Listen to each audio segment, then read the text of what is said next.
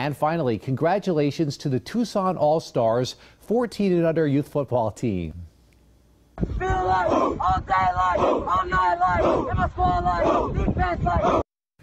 Head coach Sly Lewis's boys defeated a team from Michigan today 26-24 in double overtime. Mo Hopkins scored the game-winning touchdown. This footage is from today in Orlando, Florida. Tucson next plays a team from San Diego on Thursday. You know, Thatcher was the only team in high school football from Southern Arizona to win a high school championship this year.